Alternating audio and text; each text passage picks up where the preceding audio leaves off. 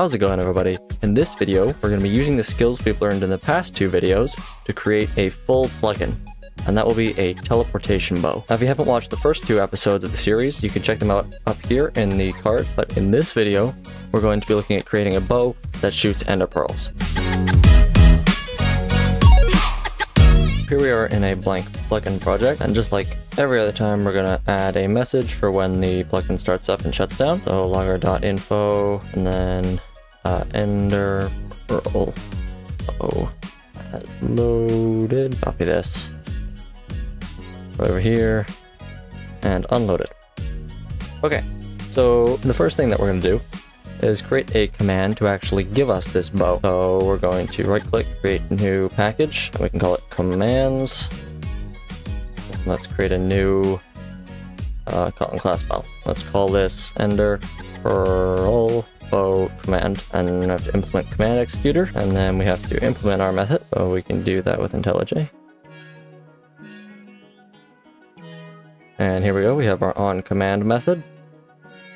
And let's just return false. Okay, now what do we need this command to do? It needs to give us our ender pearl bow, right? So we're gonna do if sender not is player, then return false.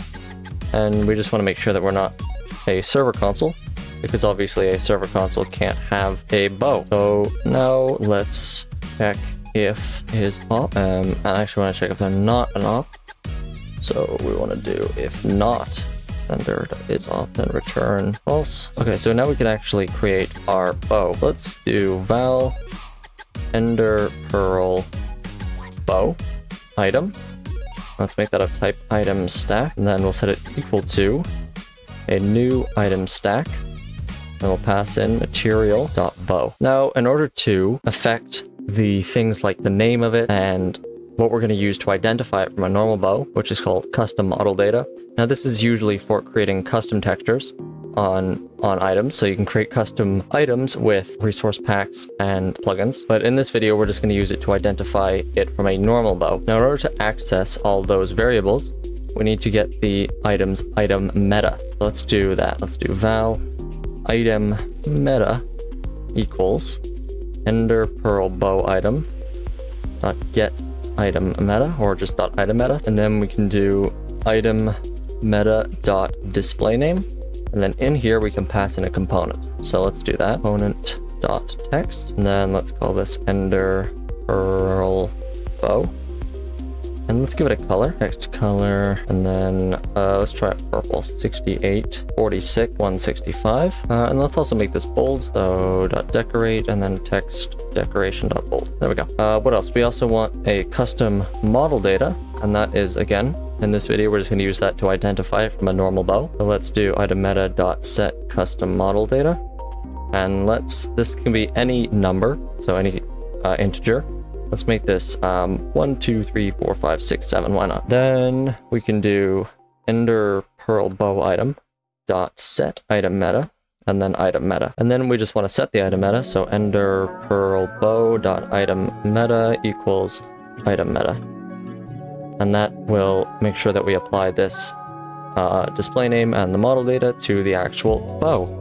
So now let's give that bow to the player, and we checked up here that the sender is a player and not a server console. You can do sender dot inventory dot add item, and then we can pass in our ender pearl bow. Ender pearl bow. Now let's register this command in our plugin.yml. So we can go into resources, plugin.yml, drop down line, create commands, and then we called it, let's call it ender pearl bow.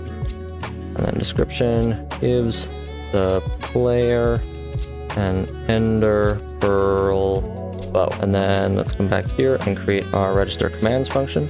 So, private unregister commands, and then we want to do get command ender pearl bow, and then set executor ender pearl bow command, and then we can just do logger dot info registered commands.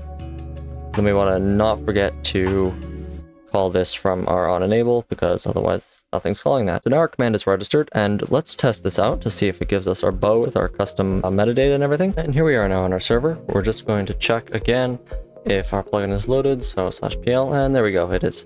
So now let's try our command out, and we did ender pearl bow. Here we go. And there we go, it's given us a ender pearl bow, and it has the name and the color, and it's in bold. So that's pretty cool. So that appears to be working. So let's go back to our plugin. Okay, so here we are back in our plugin, and what do we need to do now? Well, now we need to actually make the bow shoot ender pearls. And to do that, we're going to have to know when the bow is actually shot. So let's create a listener for that. So create new package, listeners, that, and then we're going to create a new class file, and we're going to call this shoot bow listener, like that. And this will have to implement listener. And again, you want to make sure it's the org.bucket.event one. And then we're going to do event handler, fun, shoot bow event, and then create the event. And I think it's entity shoot bow event, entity shoot, there it is, entity shoot bow event. So the first thing we're going to do is get a reference to our entity. So val entity equals event dot entity. Now we want to make sure that the entity is a player, because this could also be like a skeleton or something. So let's just make sure that's a player. So if entity not is player, then return. And it's important to note that returning out of a event handler and canceling the event are two different things. Returning will just stop your code. If you want to actually cancel the event, you have to do event.isCanceled equals true, like that. But we're not going to cancel the event. So now that we know that it is the player who shot the bow, let's check if that bow is a teleport bow. So let's get a reference to the bow. Do val bow equals event dot bow, and this is an item stack. And because this could be null, we're just going to do a Elvis operator like this. We're just going to do this little trick that we learned in last episode, and we're just going to say return.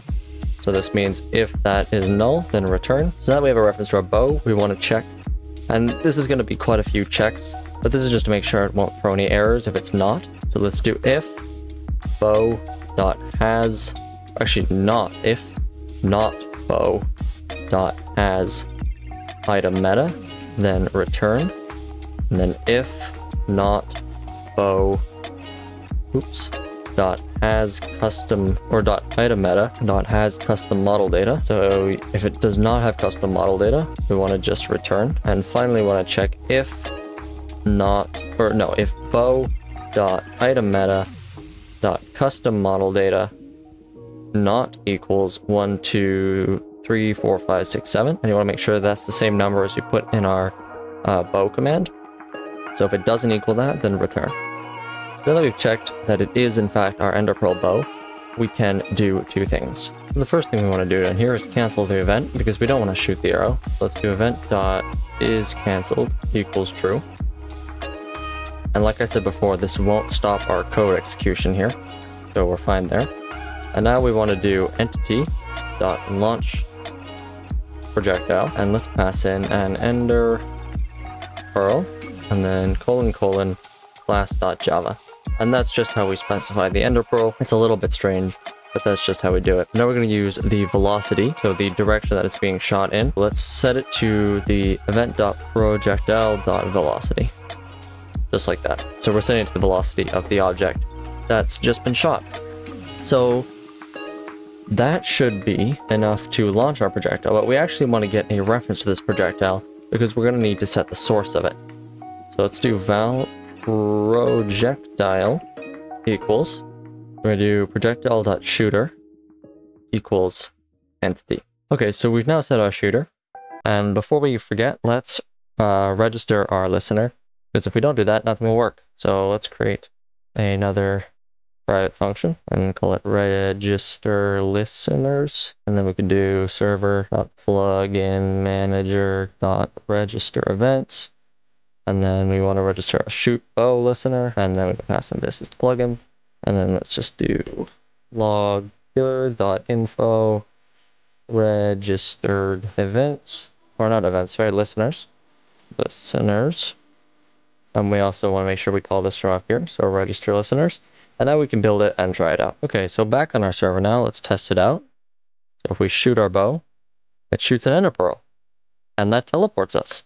So there we go, we've created our teleport bow. But let's test to see if it'll shoot a ender pearl when we shoot a normal bow. So let's just grab a normal, plain old bow out of the inventory. We can also test on a crossbow. So let's shoot it. And you'll see, nope, it just shoots a normal arrow and does the same thing as a normal bow would. And it should be same with the crossbow. Yep, just shoots a normal arrow, nothing special. But if we shoot our ender pearl bow, it shoots the ender pearl, which is pretty cool. And we can shoot this in any direction. We can shoot it over there. That's our plugin. We've created a full plugin using our commands. So we have this ender pearl bow command, and we've used listeners to actually create the ender pearl being shot from the bow. And that is pretty cool. So if you enjoyed the video or you found it interesting, please leave a like and subscribe. If you have any questions or ideas for the next video, let me know down in the comments. Thank you very much for watching, and I'll see you in the next video.